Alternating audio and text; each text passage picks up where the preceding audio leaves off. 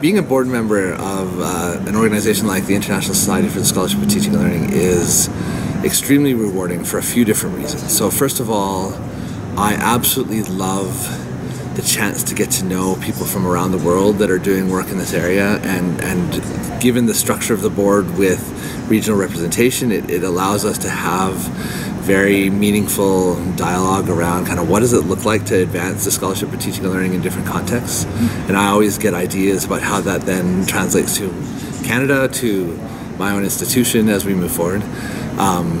Part of it is the friendships that you gain with people who are often leading scholars in the field, and the friendships that I've developed have translated into research collaborations and other partnerships that are really exciting.